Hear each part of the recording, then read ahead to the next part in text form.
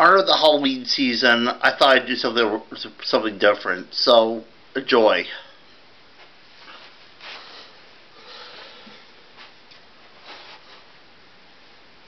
So you want to know about what goes on here?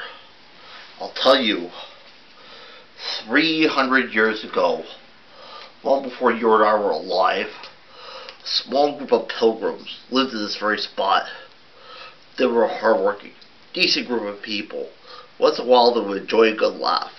There was one exception. William Hanover. He was a strange man. Nobody liked him. Also was afraid of him. I mean, wasn't going to make jokes about William Hanover. Or even children had to watch their step around him. A oneth, a truth, a three, and a four. Here comes Boogedy out the door. Oh, Boogedy, Boogedy! Ah!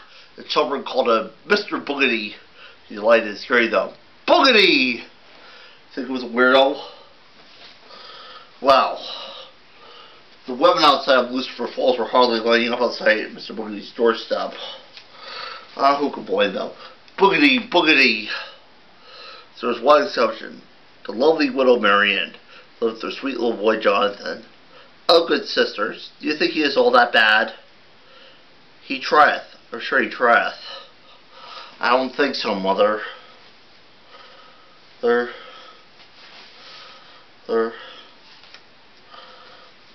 Hanover fell in love with widow Marianne. In fact, he wanted to marry her.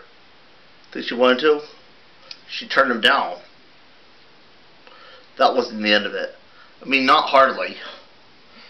Hanover was willing to do anything. And I mean anything. To win the hand of widow Marianne.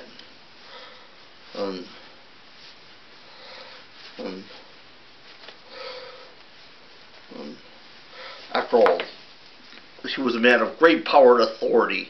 You see how he thinks his own way. Some people say he sold his soul to the devil that night. Sold his soul for a magic cloak. A cloak so powerful make him invincible. A cloak so powerful help him win the hand of widow Marianne. More than anything, he wanted Marianne. And so one day when little Jonathan had a terrible cold and was on his way to the doctor, who should jump out of the woods in his brand new magic cloak? Did you say, Mr. Boogedy? Right! And he took Jonathan back to his house. And he threatened Marianne. If she didn't marry him that very night, she would never, ever see Jonathan again. Just to make sure she went along with this, Mr. Boogedy decided to cast his very first spell with the magic cloak. Something happened. He blew up his own house. He blew up his house. The whole house disappeared. Ever since then, every single house was built in that spot. It was haunted. And you wonder what happened to Mr. Boogedy and Jonathan, widow Marianne?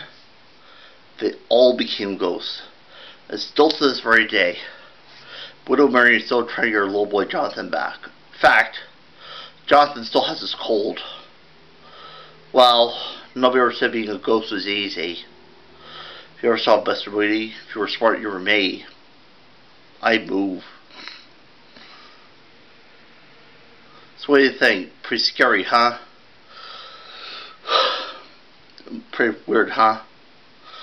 I hope you enjoyed the show.